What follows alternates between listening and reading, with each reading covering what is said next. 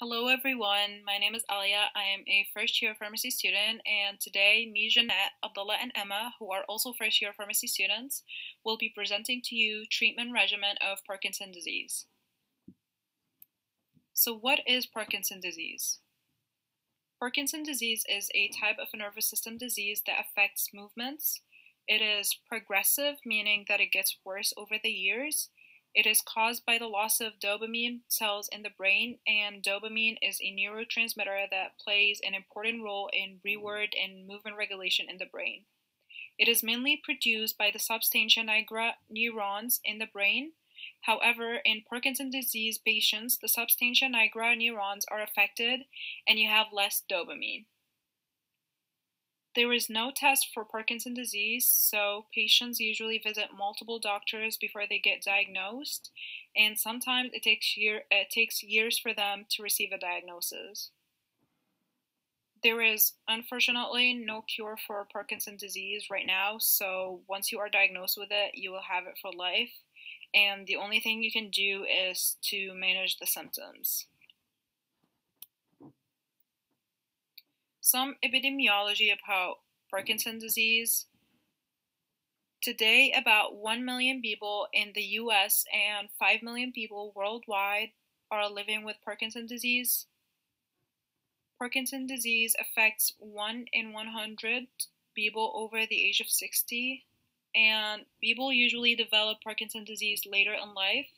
The mean age is 65, however, some patients develop it early when they're young. Men have a greater risk of acquiring Parkinson's disease than both women and older people. And the cause of Parkinson's disease is unknown, but genetics and environmental factors may play a role. For example, if you have a family history with Parkinson's disease, then you have a higher chance of having Parkinson's disease. Lastly, life expectancy of Parkinson's disease patients varies depending on the age of onset. How do we diagnose Parkinson's disease? As of now, there is no specific test that can be used to diagnose Parkinson. However, physicians can check a patient's medical history and review any signs or symptoms a patient might be experiencing to see if there are any correlations with Parkinson's disease.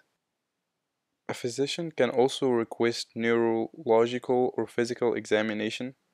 A specialized imaging technique that has been used to help physicians diagnose for Parkinson is the DET scan. At the bottom right here, this is what a physician would see. On the left is what a normal brain image should look like, and on the right side, this is what a patient's brain might look like if they have Parkinson. This imaging technique basically allows doctors to capture detailed pictures of the dopamine system in your brain. It is the first FDA-approved diagnostic imaging technique for assessment of movement disorders, such as Parkinson's disease. This test alone cannot diagnose Parkinson's disease by itself, but it can help confirm a physician's clinical diagnosis. Signs and symptoms of Parkinson's disease. These signs are the dominant symptoms that physicians use to help them determine what medications to start the patient on. A resting tremor is characterized as a pill-rolling tremor. Bradykinesia is characterized by slow movements. For example, patients have trouble with simple things like buttoning up their shirts. They feel super tired and weak all the time. Gait disturbances are characterized by a shuffled walk. Physicians usually see rigidity, particularly in the wrists and the elbows when trying to bend them. There's a reduction in arm swing. Other symptoms and mental symptoms can be due to not just Parkinson's. For example, Lewy body dementia includes either Parkinson's disease dementia or dementia from Lewy bodies. Both types have similar symptoms and brain changes. Additionally, many other symptoms throughout a patient's Parkinson's journey can be due to side effects of certain medications they are taking. One example is compulsive disorder, which is brought out when taking dopamine agonists. Lifestyle challenges. At first, when a patient is diagnosed with Parkinson's disease, they may still be able to function normally in their everyday life. However, Parkinson's disease is a progressive neurodegenerative disease, and thus symptoms begin to worsen over time. Certain jobs may be difficult to do with a tremor, with mental changes, or with bradykinesia. Many people have to quit their jobs or end up getting laid off because they cannot perform their duties anymore, or their Parkinson's becomes a hazard to the work field. Being laid off or having to quit your job can lead to things like financial problems for many patients, especially those who are young, as Parkinson's doesn't just affect those older than 60. Certain medications for Parkinson's can become very expensive over time, and not being able to afford those medications can put someone at a disadvantage for getting treatment. Family problems can also arise as the disease progresses due to the fact that many patients may have to rely on their other family members to help them take care of them. This can cause strain on a family, as sometimes the symptoms and side effects to medications can lead to patients having outbursts or mood swings when they don't really mean to. Living with Parkinson's disease is very manageable. However, it is a drastic change from the life many people were leading prior to the onset of symptoms. One major stressor is to exercise more because it can reduce the bradykinesia or slow movements that people experience. While there is currently no cure, there are several different ways you can go about treating Parkinson's disease and managing symptoms. This is based on the symptoms, age, and onset of the disease. Thus, it is important to identify the source of the greatest disability. In the next few slides, we will be covering those ways. Non-pharmacological treatments are always the first thing to try before turning to medication. Examples are counseling, physical therapy, surgery, like deep brain stimulation, and exercise. Exercise and physical therapy. Exercise is one of the most important non-pharmacological treatments that can drastically help those fighting Parkinson's disease. Bradykinesia, or slow movements, can really impact a person's life. This symptom can get much worse and lead to a loss of function quicker if patients do not start to exercise regularly. Exercising every day can help someone maintain their normal daily functions. There are many things patients can do to exercise, like walking, running, biking, certain exercise classes, etc. There are many Parkinson's disease exercise groups that people can join to start up on their own as well. One study done by the Parkinson's Foundation found that people with Parkinson's disease who engaged in at least 2.5 hours of exercise a week had a better quality of life than those who didn't exercise at all or started later in their life. Thus, as you can see, exercise can really help maintain independence and functionality with Parkinson's. Surgery could be an option for patients with Parkinson's disease. We have deep brain stimulation surgery, where they place electrical metal wires in the brain, and these electrical wires then send electrical signals to the brain, which help control some motor functions like tremor. It works as a switch, so when it's turned on, it can control motor functions, so it can stop tremor, and when it's turned off, the tremor comes back.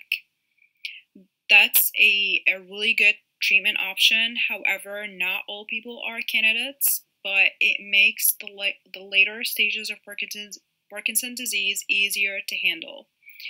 People will most likely still have to be on other medications to control their symptoms, but there are rare cases where people get to fully stop their medications, which is really great.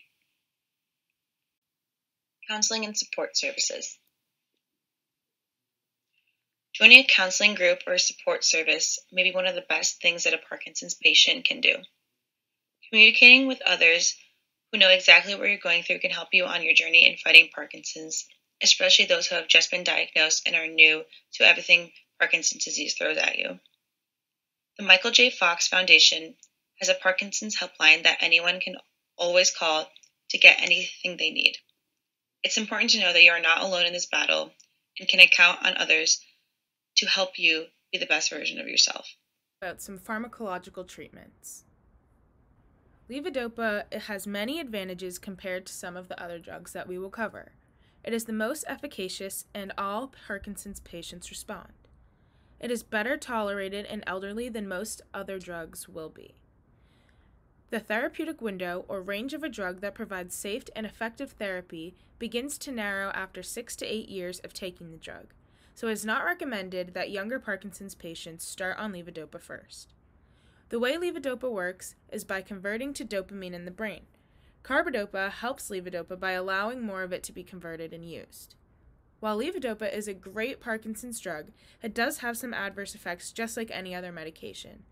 This can include dyskinesia or impairment of voluntary movement, confusion, hallucinations, dystonias, or involuntary muscle contractions. There are many different forms of carbidopa and levodopa, like an inhaler and a GI tube. However, for treatment of Parkinson's is COMT inhibitors. These are drugs that inhibit the enzyme catechol-O-methyltransferase, which deals with dopamine in the brain. Some advantages to using COMT inhibitors are that it's easy to administer, it may reduce the risk of motor complication if used early enough, and it increases the on time or decreases the off time. On time is when the drug is working well and your symptoms are controlled. Off time is when the drug is no longer working well and symptoms such as tremor, rigidity, and slow movement reemerge. Some disadvantages to using COMT inhibitors are that it can worsen dyskinesia and discolor urine. Next is dopamine agonists. They are first-line treatment for younger patients with Parkinson's disease who have tremor as their dominant symptom. It lowers the risk of motor complications and it lowers the development rate of dyskinesia, which is an involuntary muscle movement. It also has more benefit with wearing off compared to levodopa, and it works by mimicking the action of dopamine and binds to receptors that monitor motor function. Advantages of dopamine agonists are that they are available in many different formulations. So in addition to the oral available ones like pramipexole and robenrol, we have a patch formulation, rotogidine, and we also have an injection available, apomorphine. For disadvantages, it is not recommended for elderly patients, especially ones with cognitive dysfunction, which is a lot of older patients. And patients on dopamine agonists have to be aware of some major side effects like drug interactions, hallucination, compulsive behavior like gambling, excessive spending, and hypersexuality. Anticholinergic drugs can also be used to treat Parkinson's disease. It blocks acetylcholine found in the brain, so it basically inhibits nerve impulses responsible for involuntary muscle movements and various body function. Atropine and belladonna alkaloids are two examples of anticholinergic drugs. They can help with tremor and they can also reduce excessive saliva. However, they can also cause cognitive and muscarinic side effects. Selegiline and resegiline are both MAO-B inhibitors, and they can also be used to treat Parkinson's disease. They both work by increasing the levels of certain natural substances in the brain, such as dopamine, norepinephrine, and serotonin, and they can also be used in combination with levodopa, carbidopa, generally in younger patients or in patients with more mild Parkinson's disease as monotherapy. These MAO-B inhibitors allow for more dopamine to be available in the brain, so it improves many motor symptoms and it basically delays disability. Lastly, some side effects can be constipation, mild nausea, hallucination, and confusion. I think that was everything we had for you guys. Thank you so much for watching and listening, and please don't hesitate if you have any questions to email Janette. This is her email. These are all the websites that we use throughout the presentation. Please feel free to open any of them. They were really helpful and they had a lot of good information about Parkinson's disease. Again, thank you so much for sticking with us and enjoy the rest of your day.